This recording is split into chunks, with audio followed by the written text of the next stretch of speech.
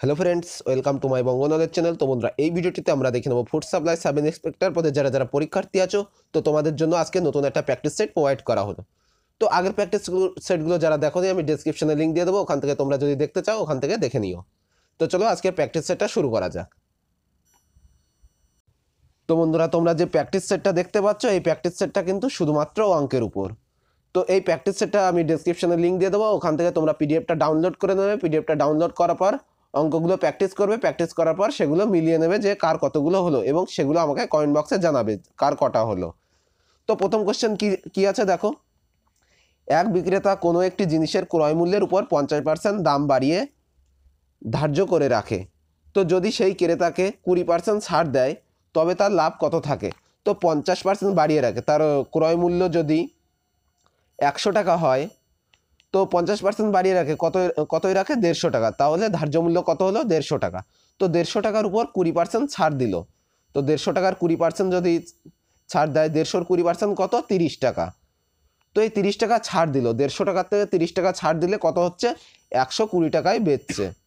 তো 100 টাকায় তার ক্রয় মূল্য ছিল, বেচছে কত? 120 টাকা। তাহলে তার 20% লাভ হচ্ছে। তাহলে দেখো অপশান এ হচ্ছে রাইট অ্যান্সার। পরের কোশ্চেন দেখে নেব। দেখো, কোনো টেবিল যার দাম ছিল হচ্ছে 100 টাকা, এখন বেড়ে হয়েছে কত? 112 টাকা। তো যদি একই শতকরা হারে চেয়ারের দাম বাড়ে, তবে 25 টাকা ক্রয় মূল্যের চেয়ারের বিক্রয় মূল্য কত হবে? তো টেবিলের দাম ছিল 100 টাকা, বেড়েছে কত? 112 টাকা হয়েছে। তো বেড়েছে কত? 12% বেড়েছে। তাহলে 25 টাকার ক্রয় মূল্যের একটা চেয়ার, এর 12% যদি বাড়ানো হয়, তাহলে 25 টাকার 12% কত? তো 25 টাকার 12% কাটাকাটি এখান থেকে করবে, 25 গুণ 12/100, 4 25 100, 4 দিয়ে 12 কাটলাম 3। তো 25-এর 12% হচ্ছে 3 টাকা। তাহলে 3 টাকা বাড়বে। তাহলে বিক্রয় মূল্য কত হবে? 25 আর 3 28 টাকা হচ্ছে বিক্রয় মূল্য। তো অ্যান্সার হবে দেখো আমাদের অপশান সি। পরে কোশ্চেন দেখো, কোনো ক্লাসের মোট ছাত্রছাত্রীর মধ্যে 30% হলো মেয়ে, আর ছেলেদের মোট সংখ্যা মেয়েদের থেকে 12 বেশি হলে ক্লাসে মোট ছাত্র সংখ্যা কত? তো যদি 30% যদি মেয়ে হয়, তাহলে ছেলে কত পার্সেন্ট হবে? 70%। তো এদের পার্থক্য কত? দেখো পার্থক্য হচ্ছে কিন্তু 40। তো এই 40 মানে দেখো 12 জন বেশি, তাহলে 40% মানে 12 জন। তো 1% মানে কতজন? 12/40। আর 100% মানে কত? 100% মানে মোট ছাত্র সংখ্যা। তাহলে আমরা কাটাকাটি করব, 0 0 কেটে দিলাম, 3 4 12, তো 30 হচ্ছে। কাটাকাটি করে আমাদের 30 হচ্ছে। তো মোট ছাত্রছাত্রীর সংখ্যা কত? 30 জন। তো দেখো এখানে অপশান এতে আছে 30। পরে কোশ্চেন দেখো, দুটি সংখ্যার অনুপাত 3:4, সংখ্যা দুটির বর্গের সমষ্টি 625 হলে সংখ্যা দুটি কত? তো এখানে দেখো, একটা আমরা ধরে নেব 3x, আর একটা সংখ্যা ধরে নেব 4x।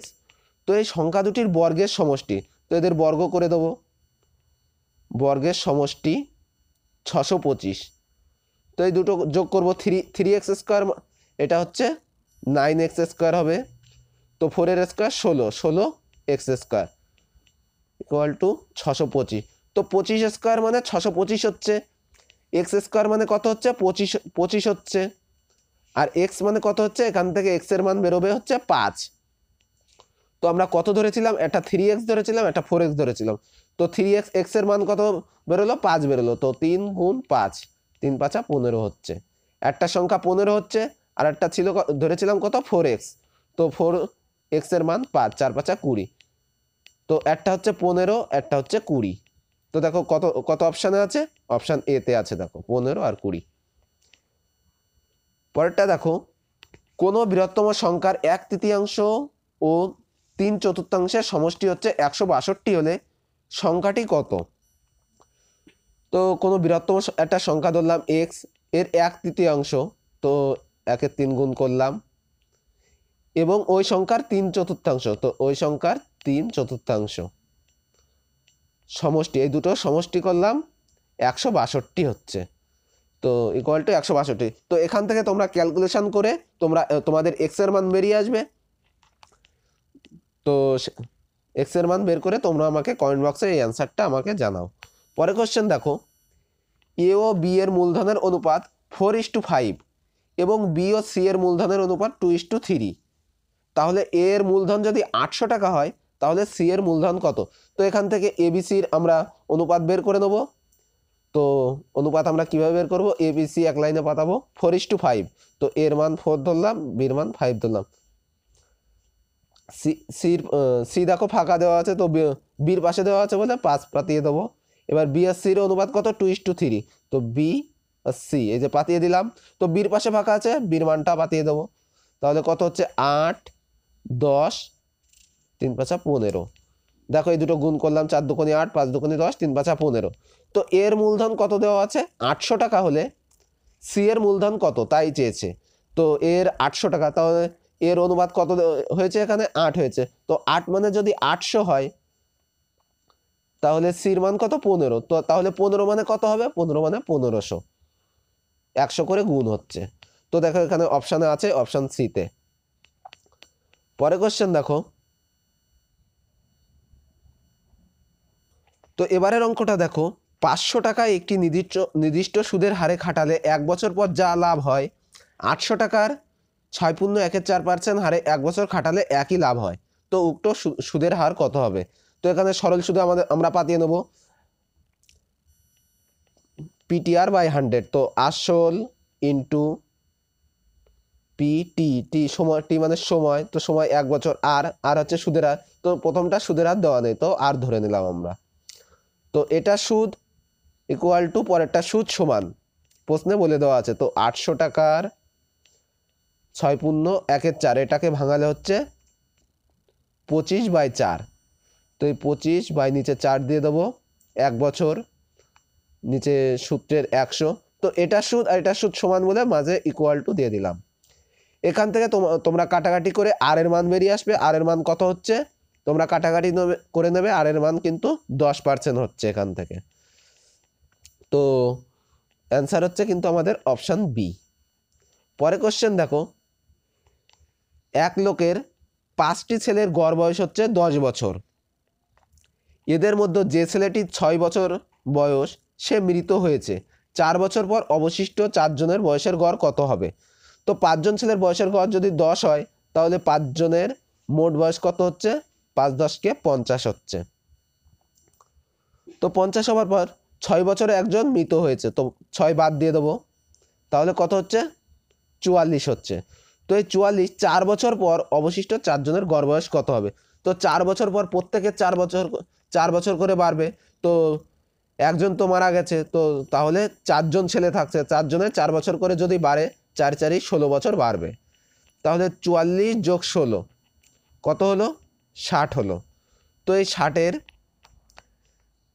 4 জনের বয়সের গড় করতে হবে। তো এদের গড় করে দিলে 4 দিয়ে ভাগ করে দেবো, ভাগ করে দিলে গড় বেরিয়ে যাবে।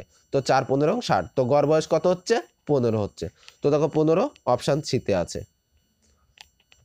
পরে কোশ্চেনটা দেখো, কোনো একটি সংখ্যার 60% এর সাথে 60 যোগ করলে সেই সংখ্যাটি পাওয়া যায়, তাহলে সংখ্যাটি কত?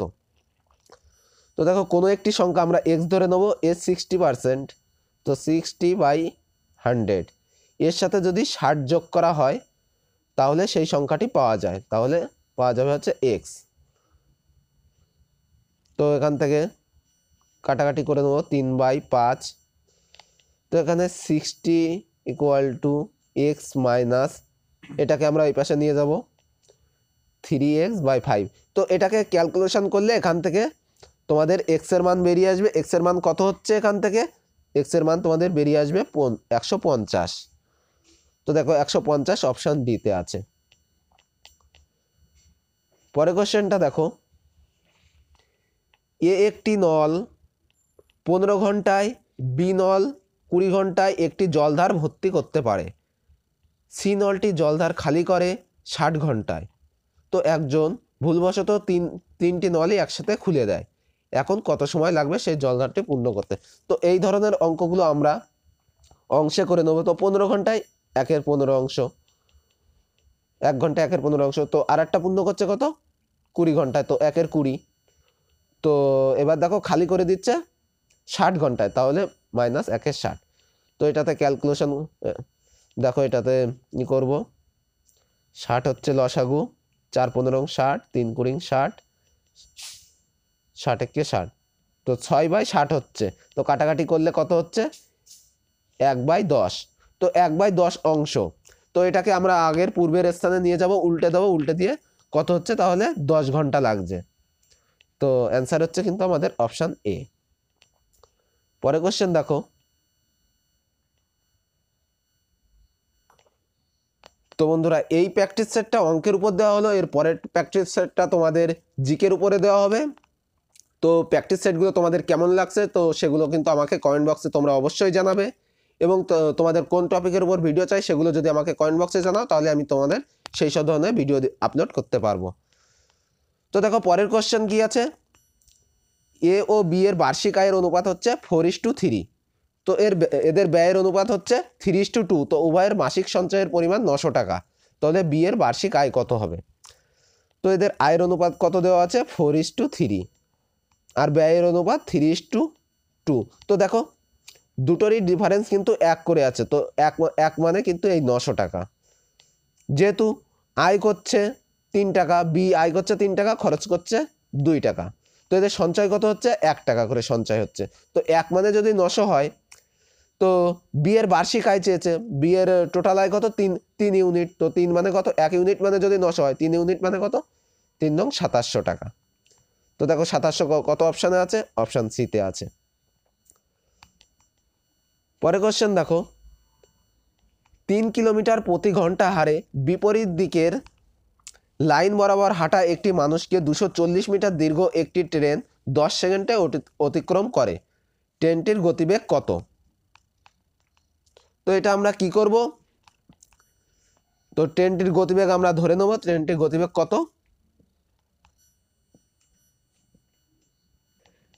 ট্রেনটির গতিবেগ আমরা এক্স ধরে নেব।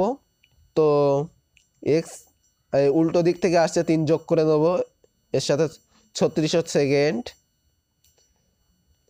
এটাকে আমরা মিটার পার সেকেন্ডে নিয়ে যাচ্ছি, তার সাথে 10 গুণ দিয়ে। তো স্পিড ইন্টু টাইম সমান সমান ডিস্টেন্স হয়, তো আমরা জানি। তো এখানে ডিস্টেন্স পাঠিয়ে দেবো 240। তো এটা থেকে ক্যালকুলেশন করলে তোমাদের অ্যান্সার বেরিয়ে আসবে 83.4। তো অপশান ডি আছে, দেখো তোমরা ক্যালকুলেশন করে নেবে। পরেরটা দেখো, আলোক তার দুটি ঘড়ি প্রতিটি 99 টাকায় বিক্রি করলো। তার প্রথম ঘড়িটির জন্য 10% লাভ হলো এবং দ্বিতীয়টির জন্য 10% লোকসান হলো। তার কত লাভ বা ক্ষতি হলো? তো প্রথমে 10% লাভ হয়েছে, এটা আমরা কি করে করব? 10% লাভ হলো প্লাস 10, 10% লস হলো -10। তো এই প্লাসে মাইনাসে মাইনাস হলো, তো তারপরে দুটোই গুণ করে দেবো বাই 100। তো এই হলো সূত্র। তো +10 -10 কাটা গেল, 0 0 কাটলাম, তো -1 হচ্ছে। তো মাইনাসে যাচ্ছে মানে ক্ষতি হচ্ছে, তো -1 টাকা ক্ষতি হচ্ছে। তো দেখো এখানে অপশান এ আছে, 1% ক্ষতি।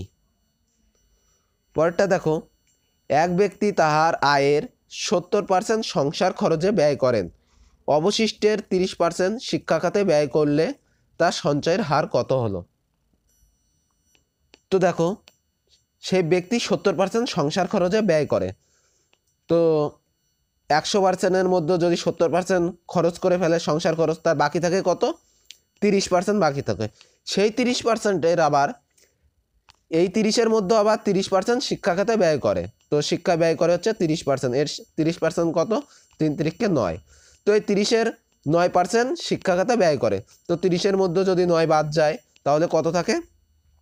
21। তো এই 21% কিন্তু তার সঞ্চয় রইল। তো দেখো এখানে অপশান ডিতে আছে। তো 70% সংসার খরচ করলো, তারপরে যে বাকি টাকা থাকলো 30 টাকা, তো এই 30 টাকা 30% কিন্তু শিক্ষা খাতে ব্যয় করে। তো এই 30 টাকা 30% মানে 9 টাকা, তো 9 টাকা শিক্ষা খাতে ব্যয় করলো, তো বাকি থাকে 21, সেই 21% হচ্ছে আমাদের রাইট অ্যান্সার। তো পরের কোশ্চেনটা দেখো, তো এই যে সংখ্যাটা দেওয়া আছে, তো 1-এর মাথায় ফোঁটা আছে, এই 1-এর মাথায় ফোঁটা আছে। তো 24.101, দেখো 1-এর মাথায় ফোঁটা আর 1-এর মাথায় ফোঁটা। তো 24.101 মাইনাস, তো যেটা বাইরে আছে সেটা আমরা বিয়োগ করে দেবো, এই 24 বিয়োগ করে দেবো বাই দেখো এখান থেকে এই পর্যন্ত ফোঁটা দেওয়া আছে, তো 3টে 9 হবে আমাদের, যে কটার মাথায় ফোঁটা থাকবে সে কটা 9 হবে। তো এখান থেকে এখানে দেওয়া আছে, মানে মাঝের সংখ্যাটাও দেওয়া আছে ধরতে হবে। তো এটাকে ক্যালকুলেশন করলে যে উত্তরটা আসবে তোমরা করো, করে আমাকে কমেন্ট বক্সে জানাও। তো আজকের ভিডিওটি এই পর্যন্তই। ভিডিওটি যদি তোমাদের ভালো লেগে থাকে তো অবশ্যই লাইক করবে, কমেন্টস করবে এবং বন্ধুদের কাছে শেয়ার করে দেবে। তো আজকের মতো ভিডিওটি এই পর্যন্তই। ভিডিওটি দেখার জন্য তোমাকে অসংখ্য ধন্যবাদ।